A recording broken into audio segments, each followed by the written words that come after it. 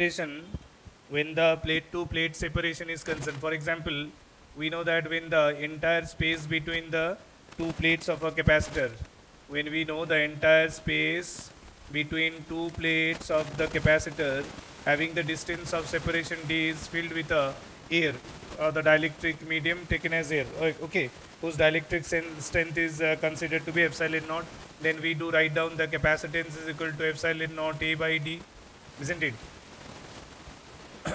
When we fill the dielectric space of the capacitor by a dielectric medium, when the dielectric space of the capacitor is filled with a dielectric medium, for example, if it is filled with a dielectric medium of dielectric constant k, now the capacitance, let this is filled with a dielectric medium, so this is a dielectric medium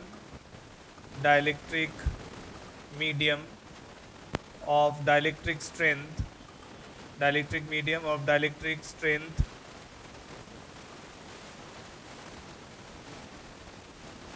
k, okay, having having same area of the plates, having same area of the plates and separation d, and thickness will be considered to be equal to plate separation, and thickness is equal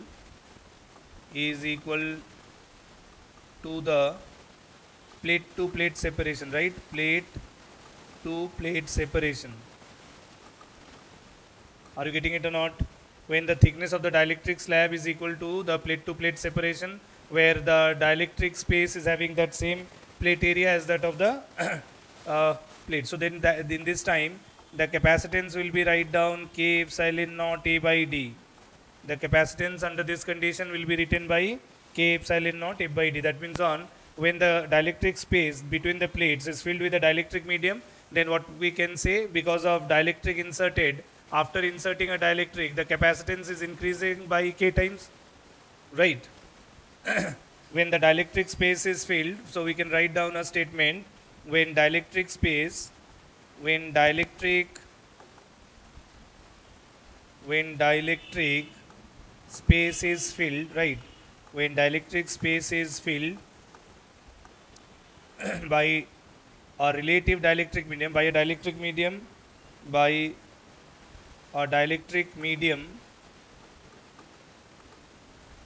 by a dielectric medium of dielectric strength, right? Of dielectric strength k,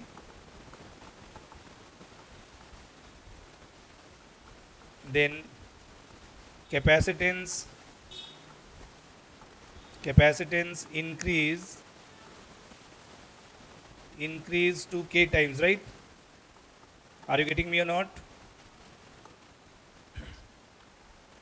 Well, so suppose when the entire dielectric space, the third point, when the entire dielectric space is not totally filled by the one dielectric medium, but if it is said to be filled partly, like suppose half of the plate to plate separation is filled with the dielectric of dielectric constant k, and the remaining d by 2 is as it is filled with air, right? If the total space in between the plates, if the total space in between the plates is filled like this, partly by the dielectric space, then what will be the effective k? Can you tell me what will be the effective k now? How will the effective k will change? Is it so? No, here in this case you need to, it does not means that being it is covering half of the thickness, that's why capacitance will increase that half of k times. It's not that. What you have to do now, you can, this implies that now it can be considered as two capacitors in series. Now it can be considered as two capacitors in series. Are you getting me or not? Okay, here it will be, now the arrangement will be considered to be two capacitors. The first one will be the one which is filled with the dielectric. Okay, so this is of separation d by 2, plate area is still A, and along with it the uncovered region, that is the air capacitor, you can say. This is filled with air. Here in this case, the air space is maintained for a thickness of d by 2, yes or no? So now we can consider these two as two distinct capacitor. Let this is be C1, this is C2. So now in this case, whatever the charge that will come this way, that will said to be flowing through both of them. So here I can say it is a series combination of C1, C2. I can say it is a series combination. Are you understanding it or not? It is a series combination. It is a series combination of C1 and C2.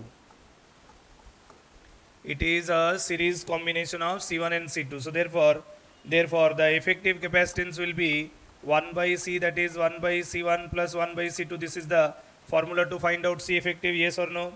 So that means simplifying it further, you can write down this C is equal to basically C1 C2 by C1 plus C2, right? Whenever two capacitors are in series, their effective can be known by this formula. So out of which I can write down the value of C1, where C1 is equal to K into epsilon naught into A divided by D by 2. So the dielectric space which is filled by K, for that also plate area will be same, because the total plate area is covered by the dielectric medium. But the dielectric space separation has become d by 2 now. So that's why the C1 will be expressed by K epsilon naught A by D by 2. Are you understanding it? And C2 you can write down simply epsilon naught A by D by 2, right? So this is how you can get the C effective. So here in this case, you can write down C effective will be C1 into C2. So if you write down, it is 2K epsilon naught A by D for C1, and for C2 it is 2 epsilon naught A by D, and then dividing the sum of them C1 plus C2. So from this two, if you take 2 epsilon naught A by D common, so it can be written K plus 1. Is it clear? D by 2, that's why once I will take this 2 to the numerator, it will become 2K epsilon naught A by D, isn't it? Same I have done here also in writing C2. And after this, you can check that this 2 epsilon naught A by 2 is available in both numerator denominator. You can cancel it. So effective C will be this 2K epsilon naught A divided by K plus 1 into D. So if you are asked that what is the new relation, so initially it was epsilon naught A by D. This time it is 2K by K plus 1 into the previous value of capacitor. Is it clear or not?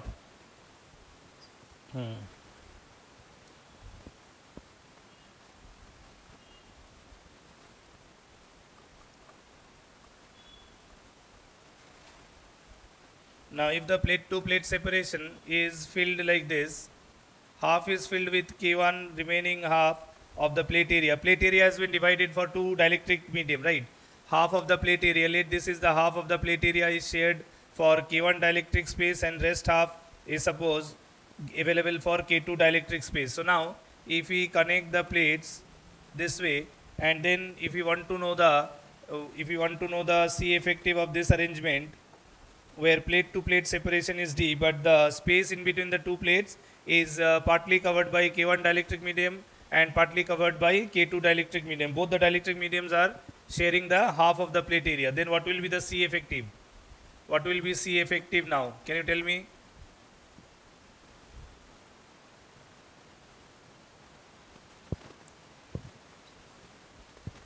Why 2K? Now is the entire space is covered by the same dielectric space?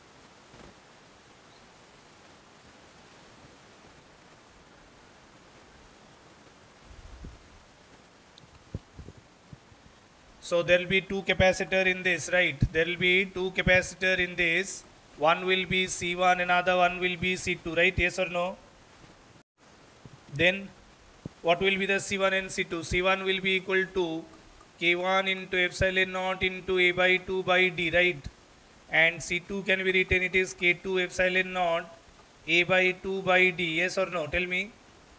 You can see that half of the plate area is covered with the dielectric space K1, rest half with K2, isn't it? One half of the plate area is covered with the dielectric space K1 and rest half is covered by dielectric space K2, and both the dielectric medium sharing the plate to plate separation, that is D only. So that's why we are writing the respective capacitors using the half of the plate area taken for the respective capacitors and taking the total plate to plate separation as the width of the capacitor formula, right? So that's why you're writing K1 epsilon naught A by 2 by D. C2 will also be same. Now what happens here? Here C1 and C2, here C1 and C2 are parallelly connected, yes or no? Can I say that they are parallelly connected? C1 and C2 are parallelly connected. As because C1 and C2 are parallelly connected, so therefore C dash will be C1 plus C2. C dash, that is the C effective one, that will be C1 plus C2, yes or no? Now you know the individual value of C1 and C2, just substituting here you can simplify it.